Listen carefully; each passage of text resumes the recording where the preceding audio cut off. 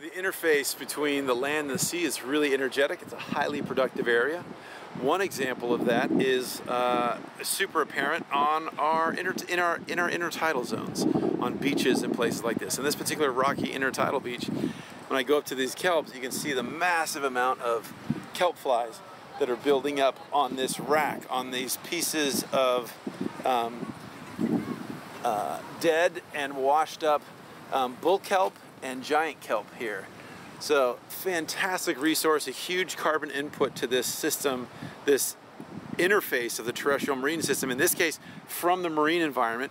That energy, that material imported here, these flies are munching on it, and now these flies will become food for birds and all kinds of other critters. So highly productive systems are our marine systems, our coastal systems, and most conspicuous right here in the intertidal.